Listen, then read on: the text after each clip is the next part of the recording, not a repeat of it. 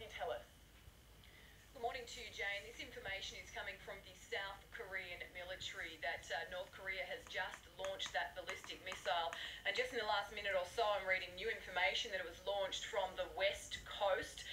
It exploded within seconds. It was a ballistic missile and landed in waters off Japan. Now, of course, this launch from Kim Jong-un this morning comes on the very same day that US Secretary of State Rex Tillerson addressed the UN and called on the world community for urgent action against North Korea, saying that the world community needs to act before North Korea does, or there could be catastrophic consequences. I've got to tell you, Jane, too, this is the 8th ballistic missile that Kim Jong-un has launched in Donald Trump's time in office. And as we know, the White House has said in the past few days that all options are still on the table with regards to a response to North Korea. Of course, that means military action too. So we wait now to see just exactly what the White House has to say about this latest test missile launch today. Certainly really does ratchet up the tension between North Korea and the US.